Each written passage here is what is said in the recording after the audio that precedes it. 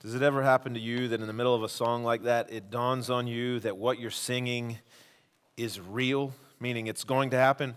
Maybe I'm the only one that struggles with that sometimes I'm singing about the fact that one day I will be singing in mansions of glory. I don't even really know what that means, but I know that it's real.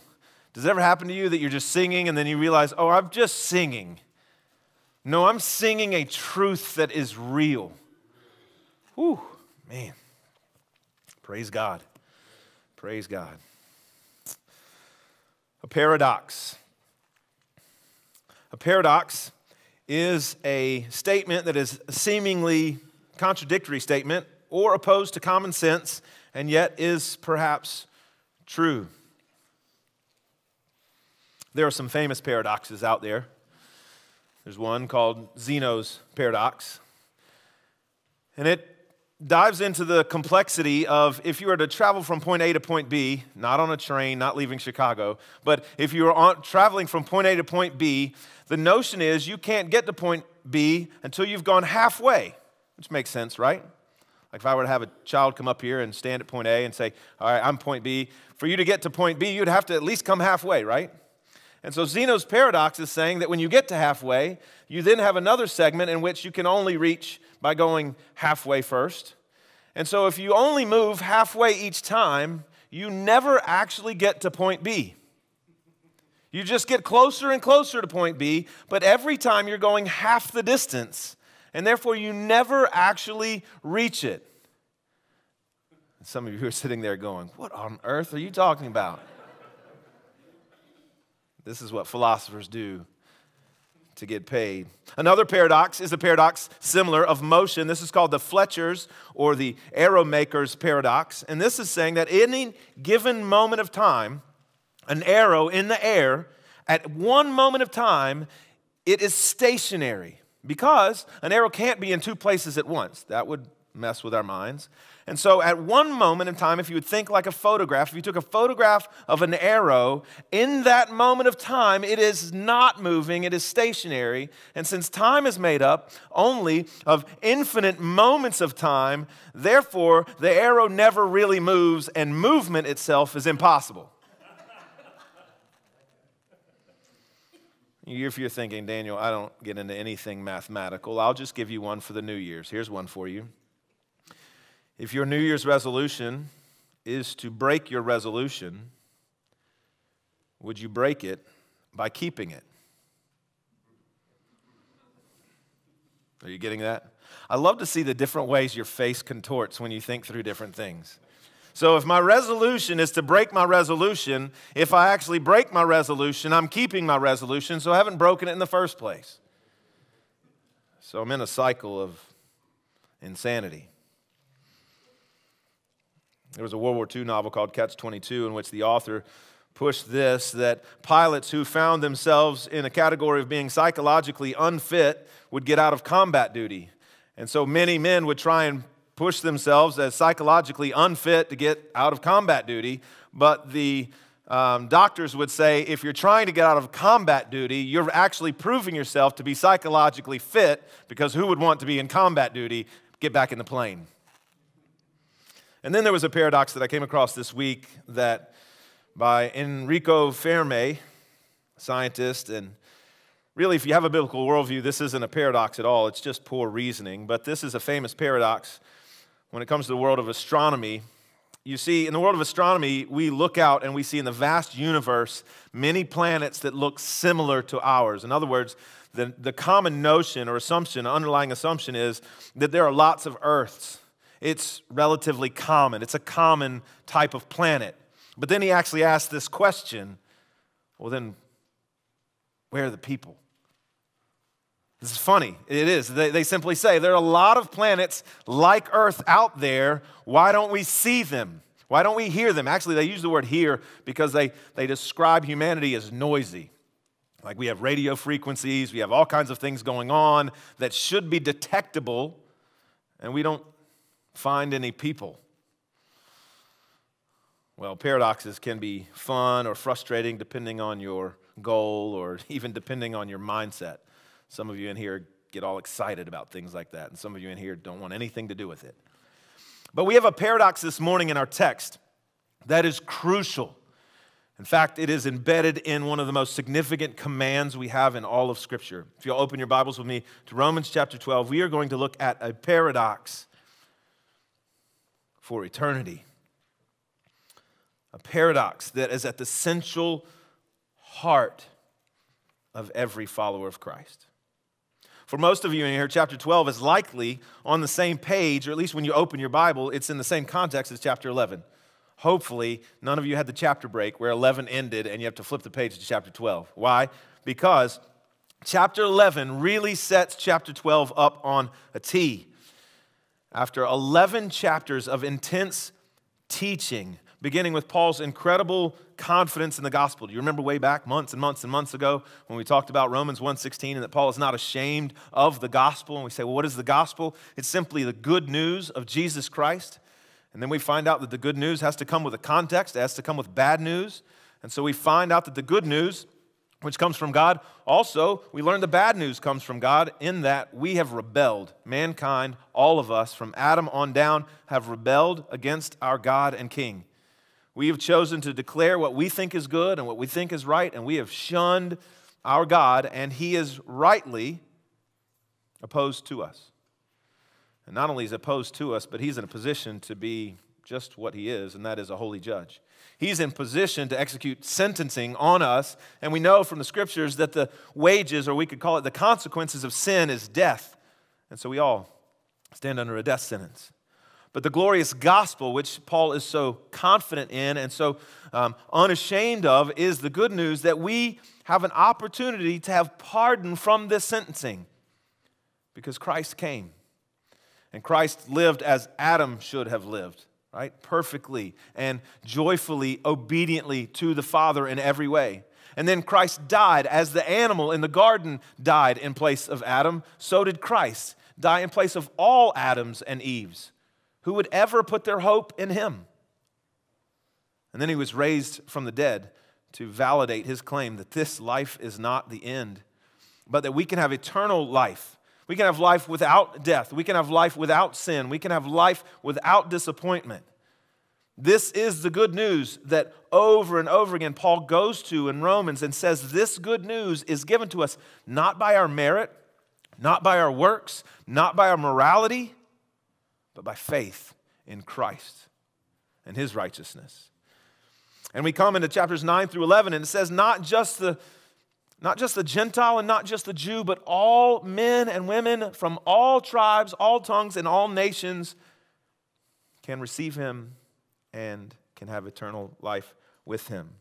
And then we walk through those 3 chapters where we realize that God has, in His great mystery, has worked together this dance with the Jewish rebellion as His own people rejected Him, and yet He used that to open the door to the other nations. And then He uses the other nations' receipt of the king to bring jealousy to the Jewish nation so that one day He will bring them to saving faith. And so at the end of chapter 11, Paul's mind, like all good theologians, is boggled, right? Again, we've talked about this over and over again. If your theology doesn't take you to a place where you are blown away by who God is and you are discouraged by the finite understanding that you have. In other words, if you don't need Advil in your theology is not deep enough. Your God is far greater than you can comprehend. And so that's Paul's words. Look at Romans chapter 11. Oh, the depths, this is verse 33. Oh, the depths of the riches and wisdom and knowledge of God. How unsearchable are His judgments and how inscrutable His ways. For who has known the mind of the Lord, or who has been His counselor, or who has been given a gift to Him that He might be repaid? For from Him and through Him and to Him are all things. To Him be glory forever. Amen. Steve Love said that if he was here last week and he heard that verse read, he might have stood up and shouted. And he said he was glad that he wasn't here because he might have done that. And I want to encourage him, if you need to stand up and shout when Scripture is read, feel free, okay? Feel free. And if there is a text in which you would ever stand up and shout, is it not this? From Him and through Him and to Him are all things. How incredible is this? And this really puts this puts this in front of us. This creates, you can feel the tension of it. If this is who God is, and this is what God has done, then there has to be a response, almost a knee-jerk response, right? Steve, you felt that. You feel this. I want to do something. I want to stand up and shout. And depending on your cultural context, you might start dancing. You might start screaming. Who knows, right? And I'm not trying to encourage us to have some sort of lighthearted response to things. But I do want us to understand there is a natural, a God-given desire to respond when God and His works are put before us. That's what chapter 12 is. That's why, unfortunately, you have a break. And you have that big number, chapter 12, the big numbers are the chapter numbers, that is moving us into another section, which it is, but at the same time, it is so tied to this doxology. It is what drives us. This doxology drives us to the point of response. In fact, Paul is now going to give, if you're sort of scanning or surveying the book of Romans, you will find that the first 11 chapters are largely instructive, or what if grammarians would say, filled with indicatives. That's statements of truth. There are a few imperatives or commands scattered around, but largely these are just statements of who God is and what He's done. And when you hit chapter 12, the scene changes, and it's full of commands. And this is not unique to Romans. In fact, this is the way that Paul works, and this is the way the Scriptures work. God presents truth and tells us to live in light of it. And this is what Paul is going to do for the rest of the book of Romans, is he is going to say, based on what you've read and what you've heard in the first 11 chapters, now this is how we live. So he moves, and this brings us to exhortation. Because the end of all great theology is not knowledge. Please understand that. If you think that you've discovered or come up with or read, I don't mean in a new sense, but new to you, this new theology, if you think the end of it, that God designed the end of it be that you would just have more knowledge, you're shortchanging yourself and God. He has created us to know Him so that we can live in light of Him, so that we can worship Him. And this is what this text will clearly say. Romans 12. Let me read for us the first two verses. That's all we're going to get to. And it's enough. Romans 12, 1 and 2. I appeal to you, therefore, brothers, by the mercy of God, to present your bodies as a living sacrifice, holy and acceptable to God, which is your spiritual worship. Do not be conformed to this world, but be transformed by the renewal of your mind, that by testing you may discern what is the will of God, what is good and acceptable and perfect. Paul is going to give us, you'll find there, even just look. One of the things I'll just tell you in Bible study, it's really helpful for you when you come to a text, especially a text in a letter. And a narrative's a little bit different, but in a letter, look for commands. Look for the main verb first off, and then look for any that are commands. And we're going to find 3 of them in these 2 verses. 3 commands, and the first one is the header. The first one is the overarching command, and the second 2 support it. The first command, he starts with this phrase, and he says, I appeal to you. And really, that's even not strong enough a translation of this word. Some of you may have urge or beseech. That's a good word that you probably used 0 times this week. If you're a parent in here and you said to your child, I beseech you, you need to tell me this week and I'll go buy you a milkshake, because that's just, I'm impressed. I urge you, I beg you, I plead with you, I exhort you. This is what Paul is saying, right? And then before he can give the actual command, which is to present your bodies, notice what he does. I appeal to you, therefore, brothers. Therefore, it's tying us all the way back, right, in chapter 11 and everything before it. I appeal to you, therefore, based on all these things, by the mercies of God, in light of what God has done. Remember? In light of what God's mercy has been before us. And if you think about these, I love to think about the phrase, we talk about manifold mercies or multiplied mercies or how many, sometimes you even reference from Lamentations, new every morning.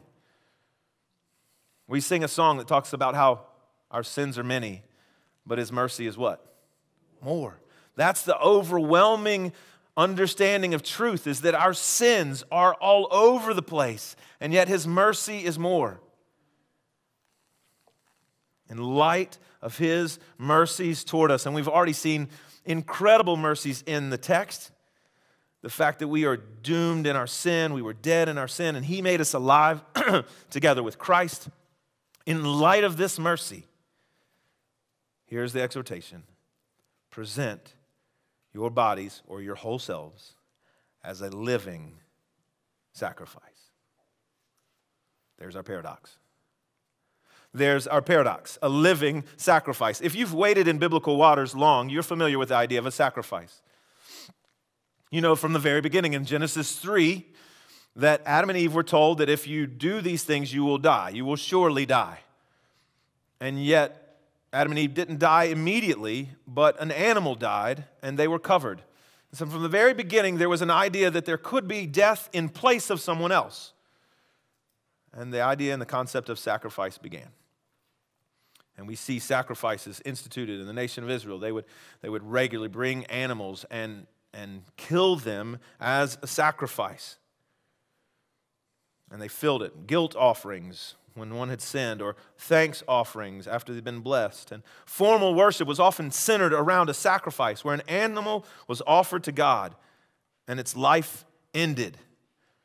And we saw the climax of sacrificing in Christ. Now, on a side note, we were having a discussion, a couple of us were in a little baptism class talking this morning, and I made them comment that baptism wasn't instituted with Jesus when He came on the scene, right? Even John the Baptist was already baptizing, and there was a whole culture of baptism before that. And I made the phrase, well, Jesus hijacked that baptism and made it His own, in a similar fashion to the way He hijacked the Passover and made the Lord's Supper His own. And then, it's a good reminder to note, no, wait, this is the sovereign God of the universe who didn't stumble across John the Baptizer baptizing and go, oh, that's a cool idea. He created John the Baptist before the foundation of the earth. He didn't stumble across a group of people that were celebrating Passover and go, that's a cool idea. I can tweak that. He created the first Passover. He ordained all of these things. So when we come to John the Baptist declaring, behold, the Lamb of God who comes away to take away the sin of the world, and sacrifice is now seen in Christ, it's not a cool, creative thing how He took a practice and tweaked it to be Christ. He instituted sacrifices in the beginning so that they could culminate in Christ. So that the author of Hebrews can say, friends, have we not seen that the blood of bulls and goats does not take away the sin of man? Have we not seen that? We have to kill animals over and over and over again. But when Christ came, He died once and for all. His sacrifice was final. How glorious.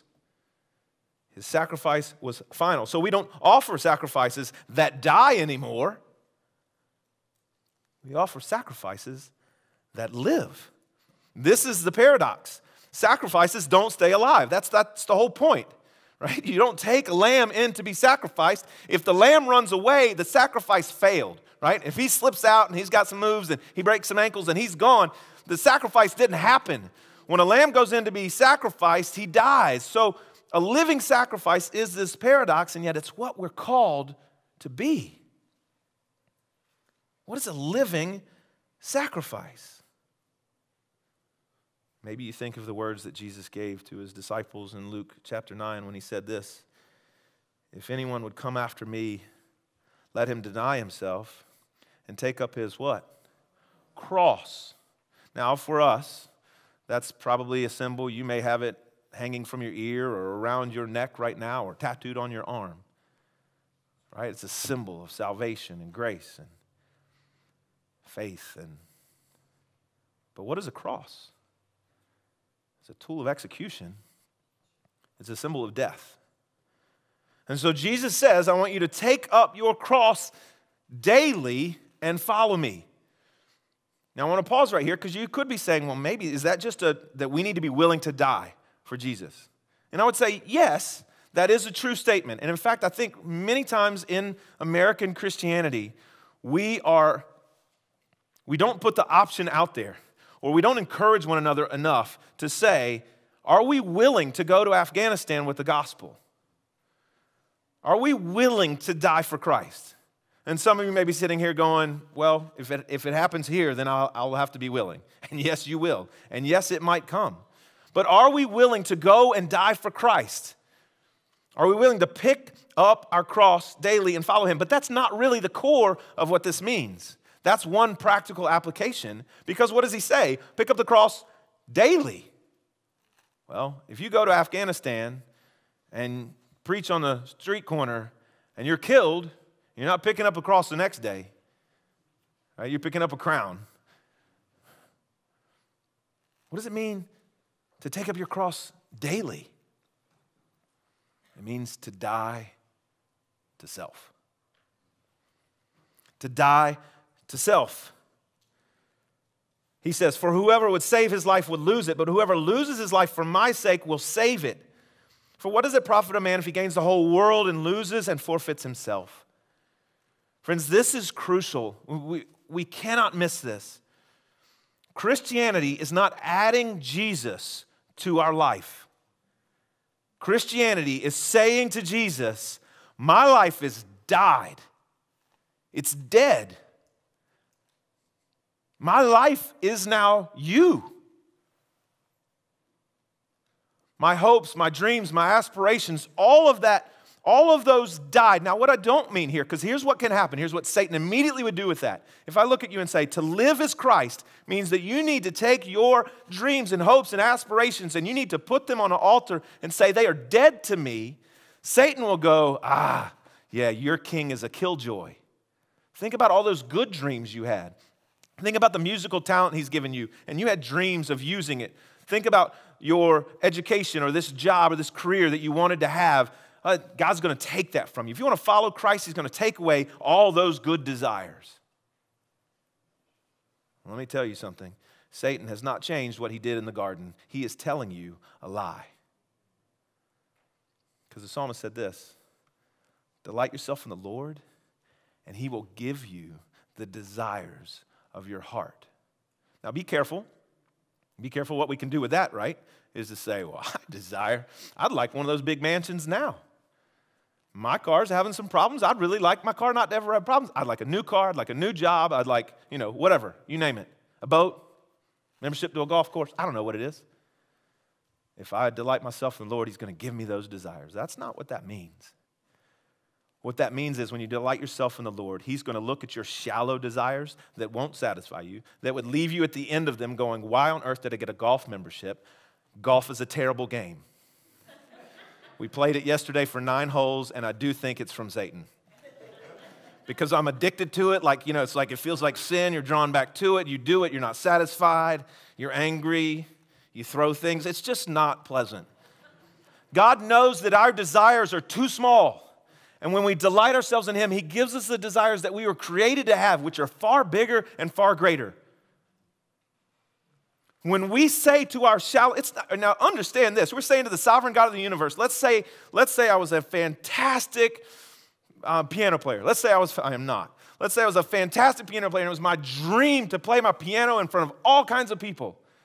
But I come to Christ and I say, my dreams are dead. I put them before you to live as Christ. You're saying the sovereign good God of the universe can't take the talent he gave me in the first place and put me on stage if that's what's best?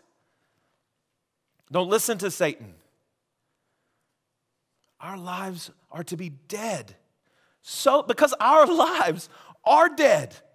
And our dreams and our hopes are too shallow. But to live to Christ is satisfaction and joy and contentment. What are we supposed to do in reaction to the fact that God, look at the end of that doxology. Remember, this is what drives us to present ourselves as living sacrifices. Why? Because from him and through him and to him are all things. Whatever you've been given, whatever hopes and dreams and talents and resources you've been given are to him. And friends, when we use them to him, we find our greatest joy. John Piper is not wrong when he says that we find our greatest joy in glorifying him. When God is most glorified in us, when we are most satisfied in him, we find satisfaction in God's glory. The scriptures are not telling us to lay aside our pursuit of satisfaction. It is telling us, don't chase after the things that won't satisfy. Find them in God.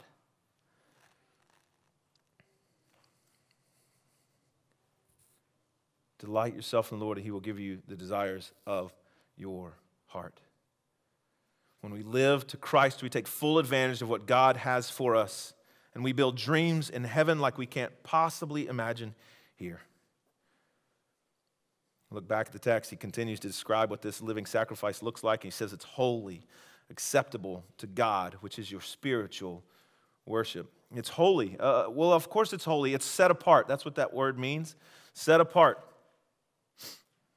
Remember how the Jewish people were set apart physically? God wanted to make them, put them on display so that when he took them out of Egypt miraculously, when he won victorious battles for them, when he put himself on display, he wanted to do it through a people that were conspicuously his, so he made them look really, really different, right? They had to do different things with their hair. They had to wear different clothing. They had to eat different foods. They had to be completely set apart. Oh, we're to be just as, if not more so, distinct, not through what we wear and what we do with our hair, but how we live, how we love, how we demonstrate Christ's likeness on this earth. It says it's holy, it's set apart. He says it's acceptable. And friends, we know that our worship is only acceptable because it comes through Christ. We're only able to die to ourselves and live to him because of Christ, and it is through him that our worship is accepted, flawed and finite as it is. And then he calls it, unfortunately in my text, I think this is not the best translation. He says, which is your spiritual worship.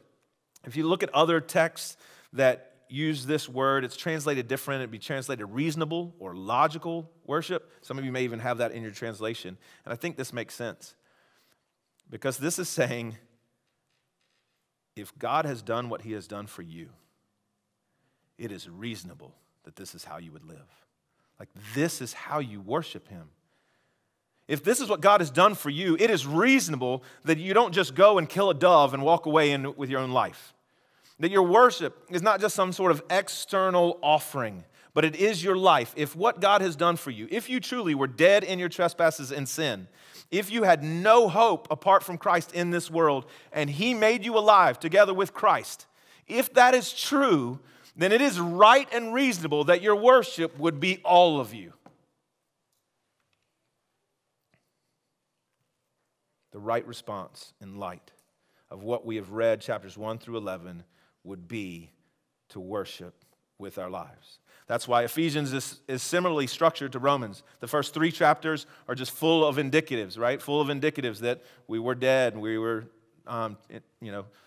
sons and daughters of disobedience. We were children of wrath. But Christ made us alive. And then Ephesians 4 turns the corner in the same way that chapter 12 turns the corner, and it says this, therefore, walk worthy. Walk in a manner that is fitting or reasonable or appropriate. Live life in light of what Christ has done. Isaac Watts penned one of the most memorable hymns. It's still being sung today. He wrote thousands of hymns, and he started when he was 5, so it's always good when God humbles it. If you struggle with pride, read biographies too. Read the scriptures and read church history. And you realize, oh yeah, I'm not that special. But anyway, all right. And even people who are special, God made them this way, right? So to God be the glory for Isaac Watts. But he wrote these words. When I survey the wondrous cross on which the Prince of Glory died, my richest gain I count but loss, and pour content on all my pride. Forbid it, Lord, that I should boast, save in the death of Christ my God. All the vain things that charm me most, I sacrifice them to his blood.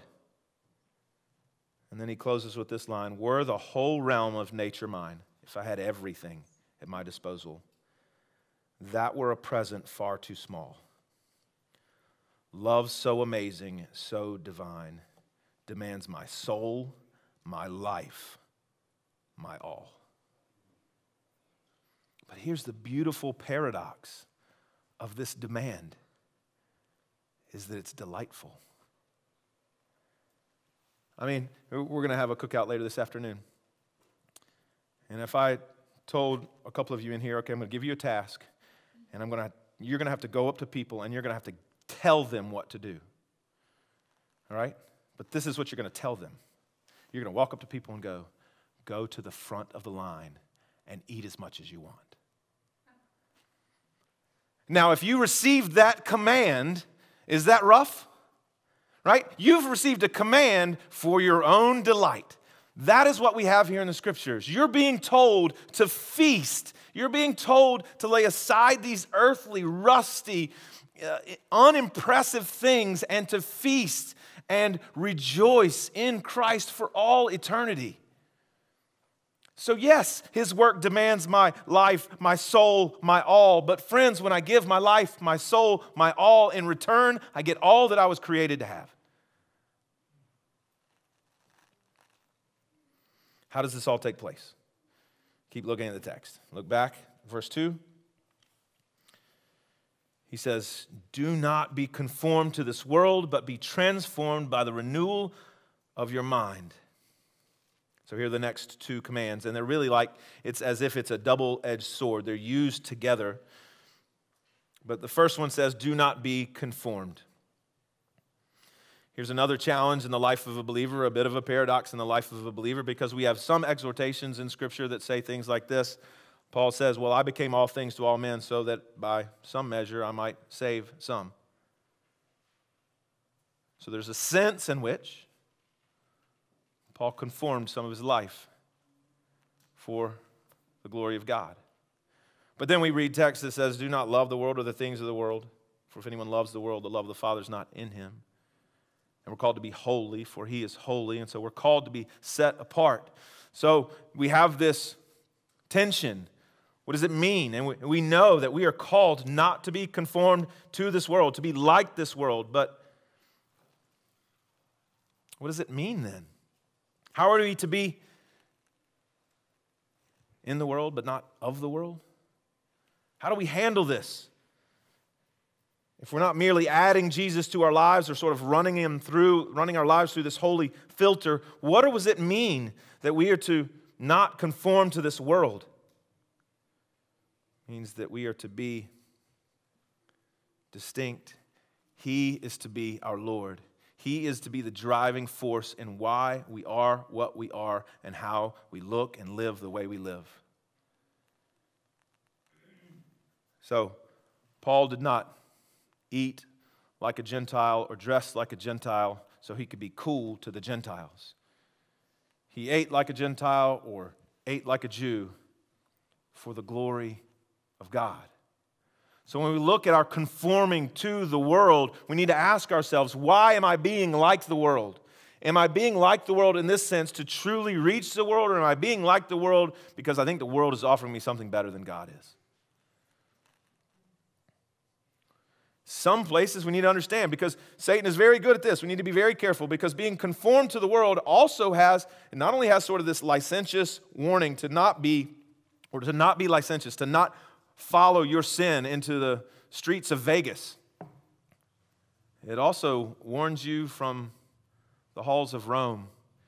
It keeps you and says, don't be conformed in self-righteousness. Because there's part of the world that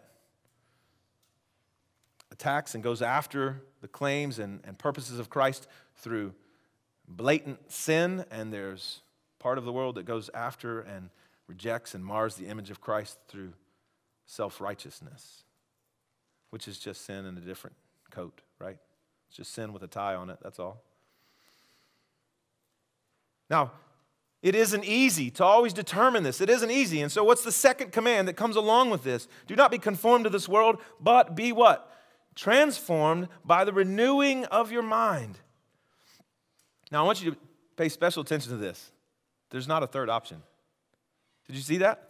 I mean, you can raise your hand if you have one in your text, but in my Bible it says this: don't be conformed, be transformed. Seems like there's only options. You're either being conformed or you're being transformed. Do you see that? That's what I see. Now, we've used the illustration before because the Apostle Paul's used the illustration before where he likens pursuing godliness to pursuing physical health and strength and vitality. And it's a really helpful one because you need to understand the same is true when you're getting in shape or whatever. There's no neutral.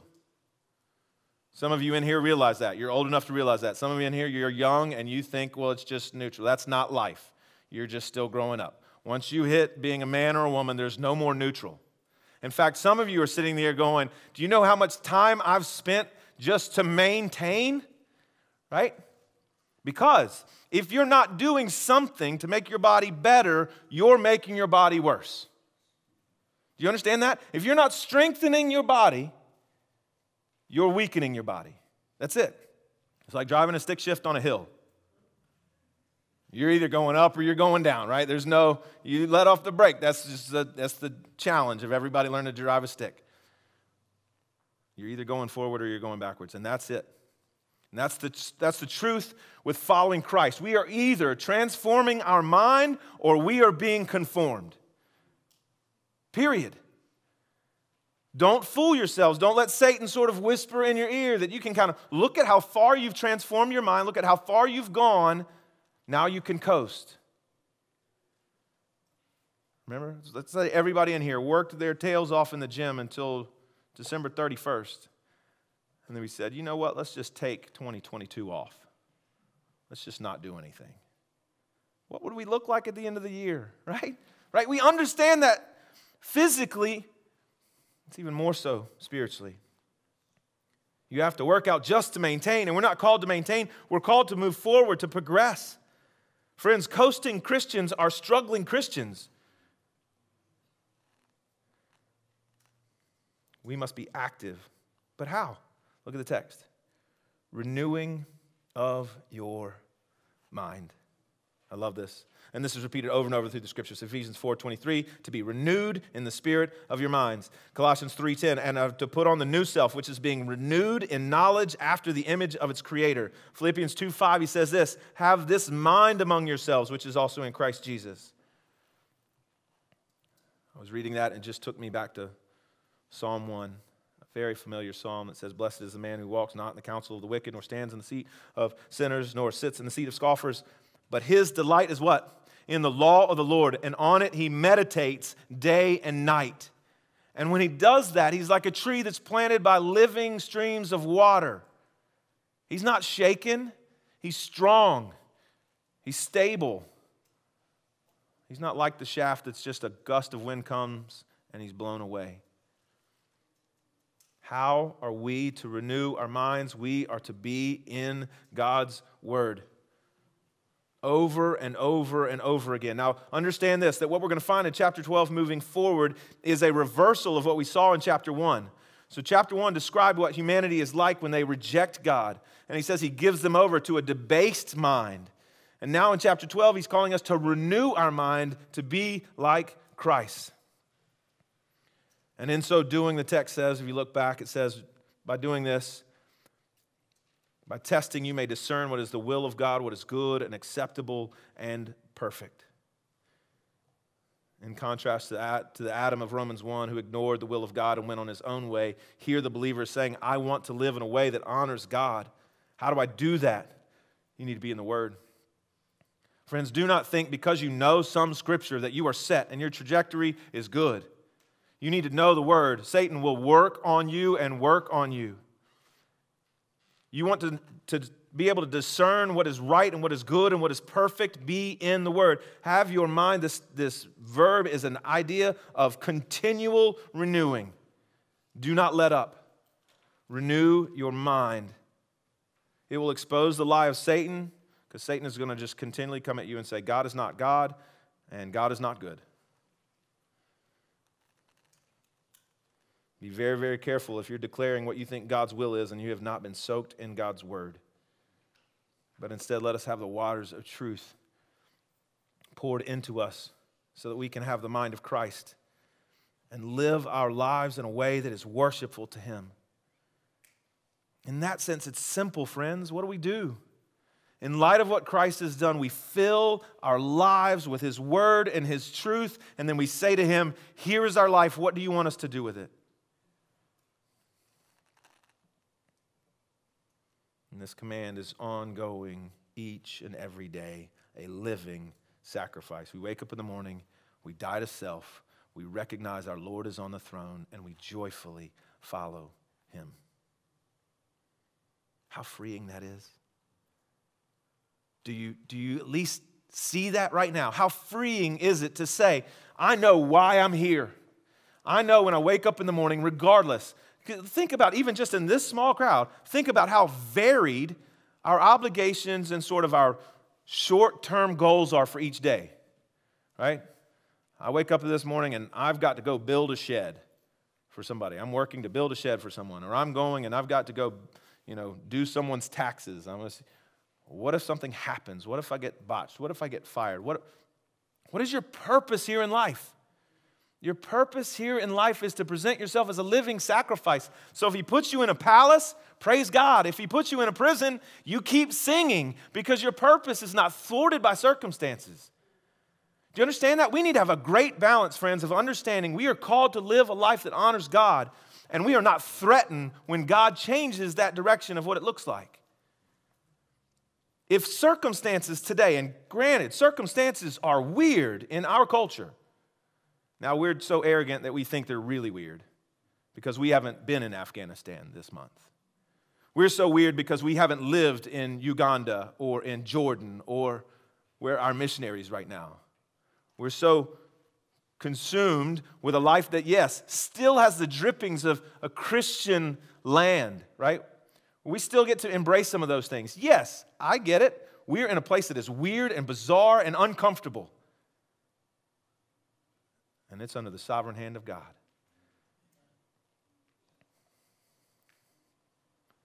Are you ready to present your life as a living sacrifice if one day that means people are trying to figure out a way to rescue you?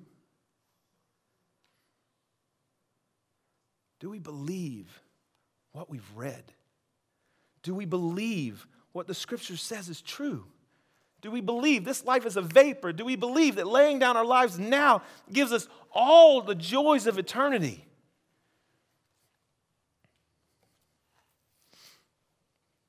Friends, may we pray for one another that we would simply do this. We would present our bodies as a living sacrifice to our King. Let's pray.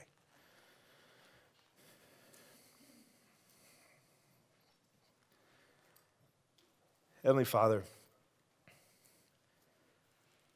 think every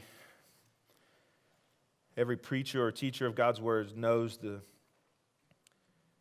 futility you often feel when you finish and you recognize that you're not capable of communicating in a way that is worthy, fully worthy of the text. And so, Lord, you've comforted us by telling us that your word is living and active. And so we pray that any words that were said in this service or sung in this service that don't match with your truth, that they would be quickly forgotten. And we pray that your word would be impressed on our hearts. We pray that your words, like present your bodies as a living sacrifice, would just be burned into us. Because, Lord, your word is truth, and that is how we're sanctified, and that is how we're satisfied. So do that work. Take your word, your glorious word, and move in our hearts. In Jesus' name we pray. Amen.